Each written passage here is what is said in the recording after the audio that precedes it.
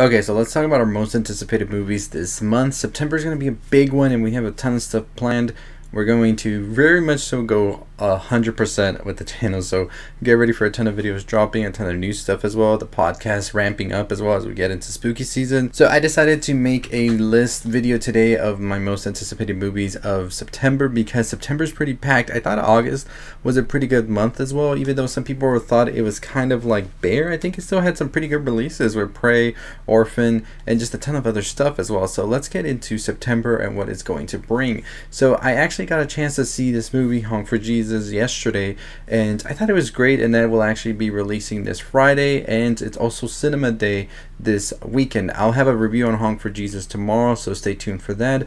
But let's get into some of the other movies in the upcoming weeks that I'm really looking forward to. So number one on my list definitely is going to be Barbarian, which comes out the week after, and this one's definitely gotten my interest peaked the more I've seen. So when I first saw this trailer, I was already interested in it. I think Bill Skarsgård is a great actor, and I'm curious to see what exactly is going on in this movie. The mystery and everything surrounding this first trailer was great, and I am definitely more excited now that I've heard some of the critics that have watched it and some of the reactions from people that have gone to premieres and all of that for this movie, saying you don't see it coming at all and one of the biggest twists and turns. So I'm excited for this one, and I cannot wait.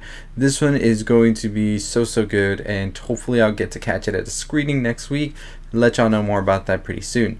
We also have The Woman King, Viola Davis in this. Looks amazing. The trailers have just been all out octane, action driven, and John Boyega's in this as well. This looks incredible. I'm excited to check this out. The set pieces and everything in this just looks like they really took their time to make it look as big and as a spectacle as they can, and I'm very excited for this one. I think it's gonna have its premiere at TIFF as well this month, and I will definitely be looking forward to that. TIFF, where's my invite? Y'all, come on. We also have Goodnight Mommy. This one's one that I wasn't really aware of was happening until a couple of weeks ago, but I nonetheless am excited. I will be reviewing the old Goodnight Mommy, the old one. I make it seem like it's from the 80s or 90s. It just came out 7 years ago, but I will be talking about that movie next week, so stay tuned for that video next week where I'll go into it as well as we prepare for this remake that will star Naomi Watts. And I got a chance to look at the trailer. I talked about it on the channel already, talked about it on the podcast. By the way, new podcast episode dropping today, link down below.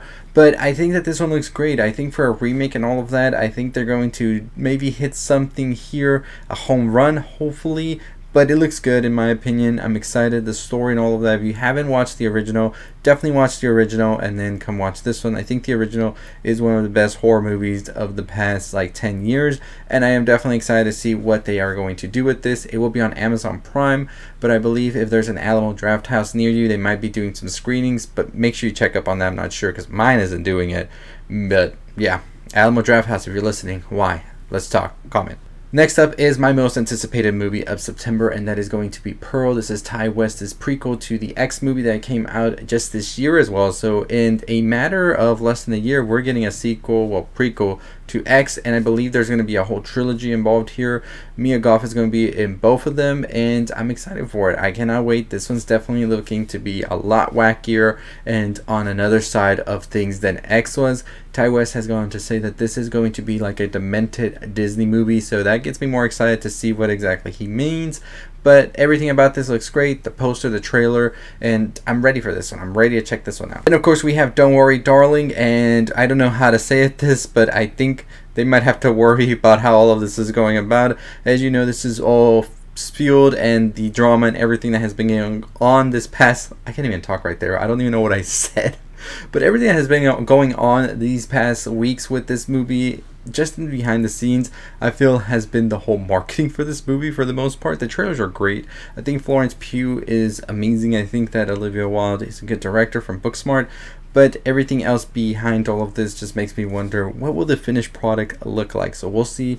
But this one's definitely one that I've been excited for some time. I've made some videos on it already. check them out if you want. Hocus Pocus is coming to Disney Plus. I'm excited for this one because of course nostalgia, and I think that it was definitely due for a sequel, and we'll see where we go and where the witches are here. Bros is a film that just looks funnier and funnier the more I see trailers and snippets and clips and all of that. I'm excited for it. I cannot wait, and this one's definitely going to be a big one for sure. Smile, of course, another horror movie that is going to come out this year, is one that just gives me those vibes of Truth or Dare and like Countdown, those type of movies that came out like prior to 2019 2018 time that were so popular in like the mid 2010s. And I'm happy to go back to that sort of period of movies. It gives me those vibes. I don't know if that was the intention. I don't mean any disrespect of that, but that's just the vibes it gives me. I'm excited for this one. I think this one will also be a Fantastic Fest. I will be going to Fantastic Fest, but I don't know if I'll be able to catch this one, but we'll see. Blonde, of course, with Ana de Armas, which is the biopic that she will be in as Marilyn Monroe. This one's coming to us on Netflix, and this one's definitely one that I am anticipating as well, just because of everything about it. Just looks great, the trailer as well, and just the marketing for it is great, so I'm super excited to see what the final product will be. The Monsters from Rob Zombie looks incredible as well. This one's just in time for spooky season. I believe it comes out in 3 weeks, I believe, like the 20th of September, so just in time for it to come out by the time October's here. I think it's going to release on video on demand, Blu-ray, and Netflix at the same time. Don't quote me on that, but I am definitely checking this out once it does release.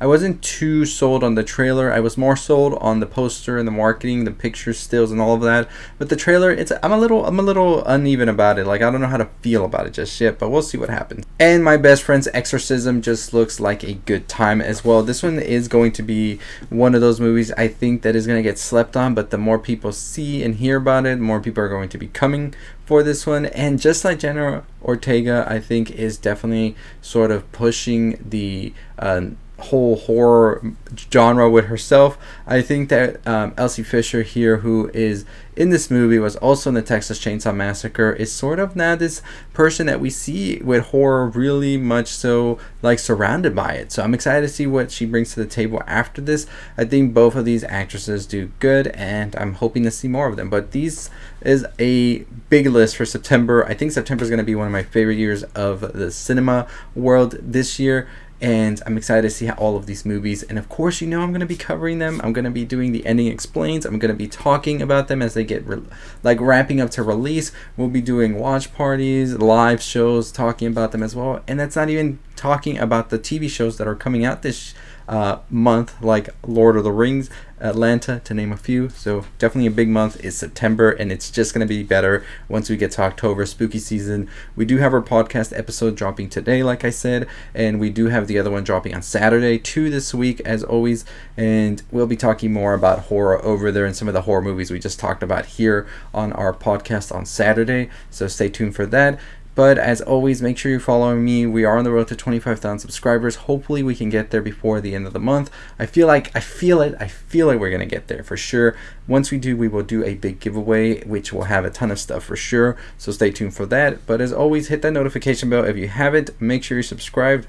Check out the videos on the left as well. Let me know what is your most anticipated movie of September. Like I said, for me, it is definitely Pearl. That is a movie that I've been hoping to see for some time now, especially when we first saw the trailer for it at the end of X, if you stayed for the after credits in the cinema.